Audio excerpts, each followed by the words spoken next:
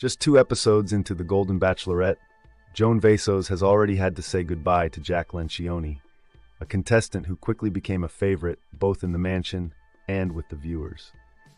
The 68-year-old caterer from Chicago captured everyone's heart on the first night when he emerged from the limo in a pink suit jacket, singing Frank Sinatra's My Way.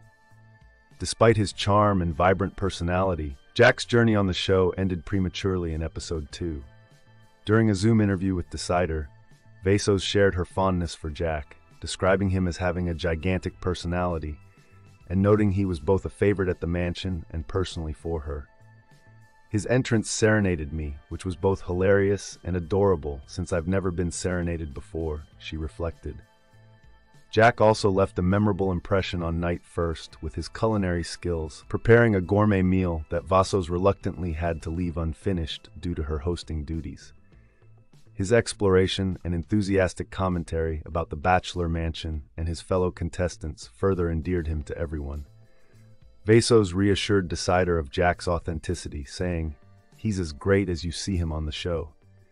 She reminisced about some of Jack's memorable one-liners that captured his humor and lively character. "I could tell you right now, we got about 72 candles up there.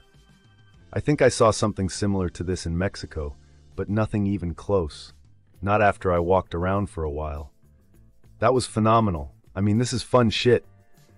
I cooked and sang for Joan, and those are two of the things I'm really good at in my life, and it was a pleasure." In episode 2, Jack's performance in the talent competition, a comedic sock puppet show, was likened to a car wreck in the best possible way. Despite not winning, he remained a vibrant presence, making a splash at the pre-rose ceremony barbecue and with his playful antics in the pool.